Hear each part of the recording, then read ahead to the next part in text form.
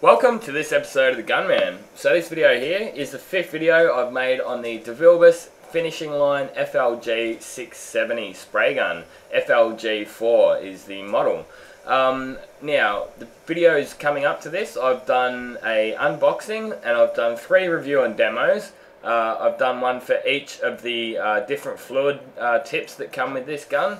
This gun comes with a 1.3, 1.5 and 1.8 mil fluid tip.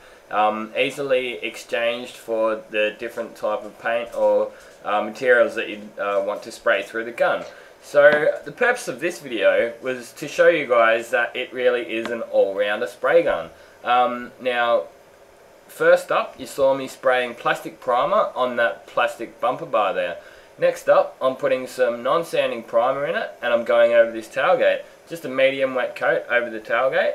So you can obviously see that it can spray the primers, it can spray the plastic primers, and I'll be putting some base coat on soon and also some clear coat on a couple of separate different jobs. This gun, I never really liked it originally when I was doing it with some of the thicker primers. When I was trying to use the primer as more of a filling capabilities, whereas something like this, it breezes through it because you have maybe thinned down to a 20 to 30% ratio. So it's going to come out a lot nicer. The spray fan is a touch smaller than what I'm used to with the DeVilbiss GTI Pro Lite. So to compensate from that, you may notice that I'm holding the gun just a touch further back to enable that fan to open up a little bit. I'll give you guys a quick run through the rest of the settings on the gun too. So I do like to usually keep that fan wide open, have the fluid most of the way out just so it's in just a couple of turns. And the pressure setting, it was about 12 psi for my base coat. I think I came up a little bit closer to the 15 psi for clear coat. Basically, if you get a little bit of orange peel on your base coat, it's not going to be the end of the world. However, you want that clear to be on nice and flat, so I like to get that pressure up a little bit higher. Don't forget, obviously, the relation that temperature has to pressures. So this day would have been 35 to 40 degrees Celsius. So if it was colder, if it was say 20 degrees, my pressure settings may even be up to around 20 for base coat and 25 for clear coat. So the paint that I'm using on this car, was actually a Duke Zone wet on wet primer I used to put down first. The base coat is Metalux and we've just put a touch of metallic in it. The car here that you see me painting the tailgate from, it was a full respray. It was a white van. The customer, their company colours are black, so they wanted the entire van repaired and painted black. So we ended up mixing a couple of these Metalux cans together for our base coat, some that we had sitting on the rack, put a touch of metallic in it, and for clear coat we ended up using the DuPont 696 clear. Now some people may say, hey, you're not allowed to mix 2 different products like that together, but in the real world it's absolutely fine. Now, don't take this as in you can just go and mix any paints together, but paint is paint.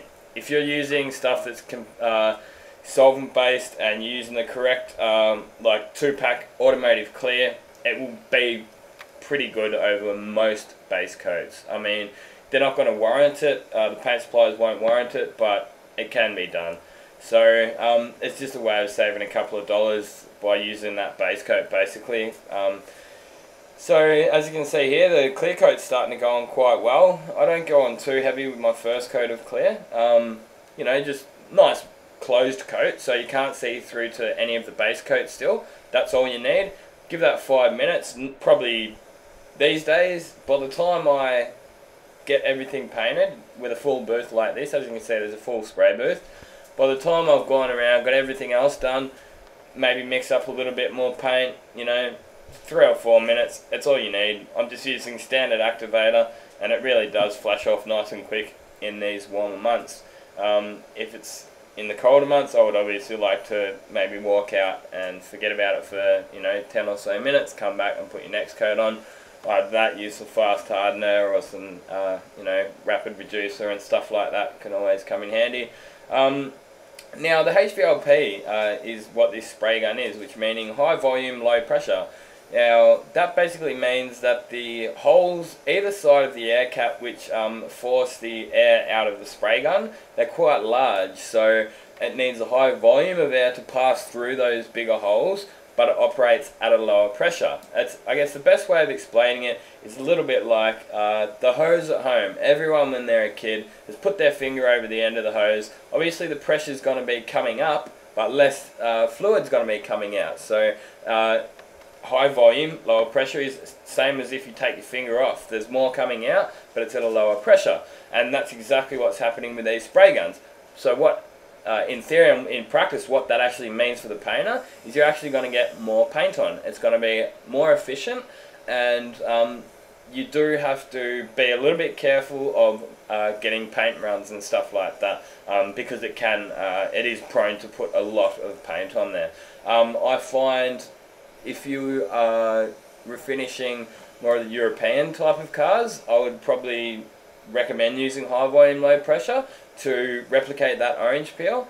If you're painting more sort of American, Australian, Japanese car, I would say conventional for American, Australian, Japanese, low volume, low pressure, because they're not all the same, but a lot of them are very dry and they don't have much paint on them.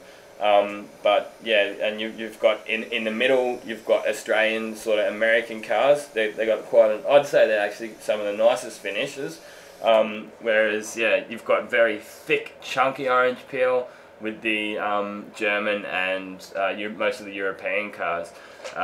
Reason being is that they use the low VOC and high solid clears with the UV protection in it. And it's a lot thicker, and yeah, you're better off refinishing with the high volume, low pressure. Now this is after the second coat here. You can see that's got a totally acceptable finish on it. I mean, there's a little bit more dust in that panel than I would usually like, but all in all, I'm pretty happy with it.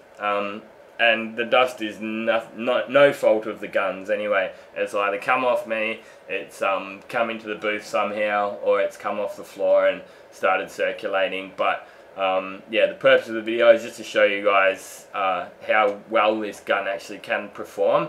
I will make mention that the rest of this car was actually sprayed with the GTI Pro, not the Pro, not the FLG, but I did the bumper bars and the tailgate with the FLG4. I just bought this gun off eBay for the sole purpose of reviewing, because I know it's a fairly popular gun. They're at a reasonable price.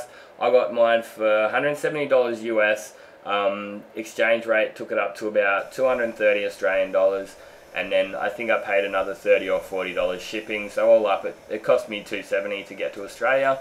It's quite a good gun. I would recommend to the DIY guy, even someone in the trade. I would happily use this more often, to be honest.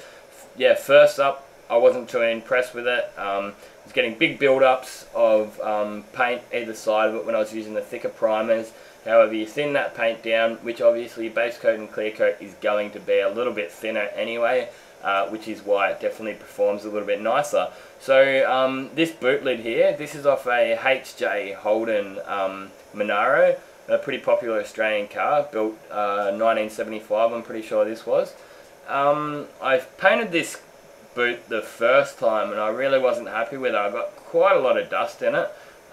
Just one of those things that happens in spray painting sometimes. So I ended up just deciding the best way to fix it would just be to sand the entire thing back down and put 2 more coats of clear over the whole thing. Well, 2.5. As you saw me, the very first coat was just sort of a bit of a mid coat, just to give me a bit of grip and hopefully stop any sort of silicon or fish eyes that you may have coming through. I've noticed sometimes when I do flow coat, that kind of thing happens. Unfortunately, when I was going to put my second coat on, I put the camera onto the tripod over there in the corner. I'm sure I pressed the turn on button, however it didn't actually turn on. But you can see here that this gun is capable of like taking it to the next level as well. Even the owner of this car came in, he had a look at that boot lid and he was pretty amazed. He was pretty impressed with the finish he ended up getting. So this is after the full 2.5 coats of clear, and that's a really good gloss level, and you'll be able to see the car when it's well, not 100% finish off, but where it is at the moment. I think I will end up making a few more videos on this car. It's got some Monaro stripes down the side, and it's got the GTS guards or the fenders on it, which have the cutouts, and they've got to be painted black as well. As you see this car in a minute here, it hasn't been polished yet. We need to go over, polish the entire thing, do those blackouts, paint the bumper bars for the guy.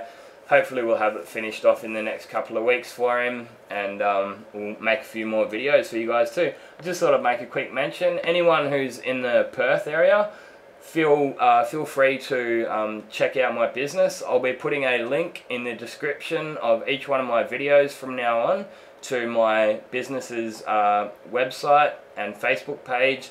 We are Spraytech Refinishing. We're located in Bayswater in Perth.